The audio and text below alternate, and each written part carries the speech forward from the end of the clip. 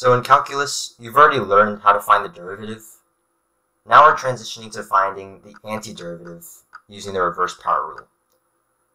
So let's say we start with a function like 3x squared plus 8.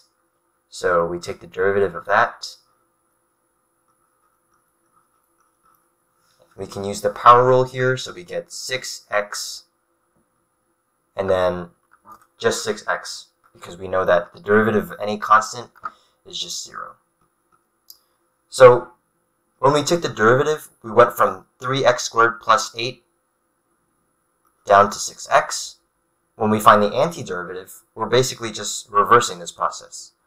So in other words, we're going from 6x back up to 3x squared, right? And the way we write this antiderivative, or integral, we might call it,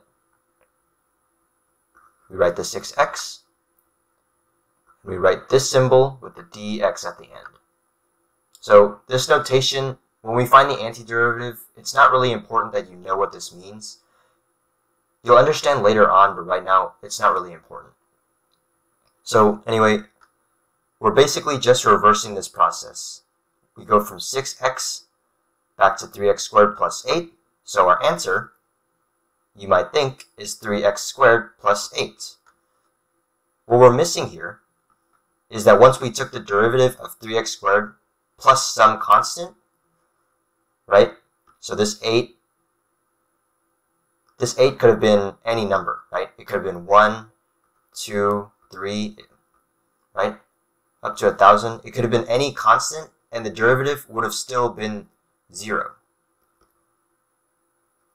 So if we just write in a c for constant here, we can see that the antiderivative of 6x is going to be 3x squared plus this constant.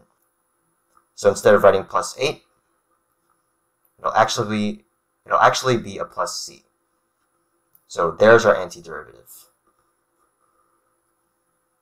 So now you need to actually know how to find this antiderivative. If we have any function in the ax to the n power form, let's just say we have 3x to the 4th. If we want to find the derivative, normally what we do is take this power to the front of the coefficient and multiply it, then subtract 1 from the power.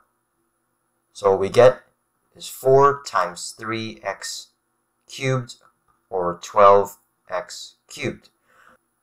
So the steps there were move the power to the coefficient, then subtract 1 from the power, right? If we want to find the antiderivative, we just do that process backwards. So if we start with 12x cubed, the second step was to subtract 1 from the power. So what we'll do now is add 1 to the power. So this will be a 4. Then our first step to finding the derivative was moving the power to the coefficient. So now what we'll do is move the coefficient to the power, or in other words, we'll divide the coefficient by the power, right? So now we're left with 12 over 4 x to the 4th, and this turns into a 3, so we're left with 3x to the 4th power. And that's how you find the antiderivative using the reverse power rule. Now let's go over some examples of using the reverse power rule. In our first problem, we're asked to find the antiderivative of 3x squared. So like in our explanation, we'll cross out this 2 and add 1, so that becomes 3. Then divide by the power that we have left over. Then these 3's cancel out, and we're left with x cubed. And we also have to remember to add the plus c at the end to account for the constant. For our next problem, we're given 2 terms. So just like when we find the derivative, what we can actually do is just split these apart. So the antiderivative of 4x dx plus the antiderivative of 5 dx. So we can work out these one at a time. So the antiderivative of 4x, this will just be 4x to the first power, actually. So what we do, cross out the 1, add 1, so we get 2. We divide the coefficient by the power, and we get 2x squared for our first term. Then for our second term, this 5 is actually a 5x to the 0th power, right? Because x to the 0th power is just 1. So if we add 1 to the power, we get x to the first. Then we divide by 1. We're just left with 5x. So the antiderivative of any constant is just going to be that constant times x. And don't forget to add the c, and there is our answer. For the third problem, we can still use the reverse power rule. We just have to first turn this 4x cubed into a negative power. So we can do that right here. The antiderivative of 4x to the negative third power dx. And we do the same thing. We add 1 to the power, so we get negative 2 instead of negative 3. And we divide by negative 2, and we get negative 2x to the negative 2 power plus c. If we want, we can leave it like this. But sometimes I like to make it in this form. But on AP tests, either of these answers are acceptable.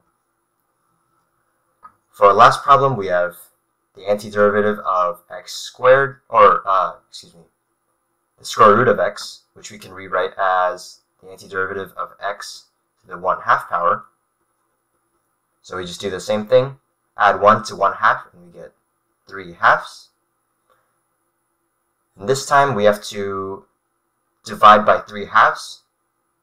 And in other words, we can just do that by multiplying by its reciprocal, which is just 2/3. So we're left with 2/3 x to 3/2 power plus c. And we can just leave it in that form.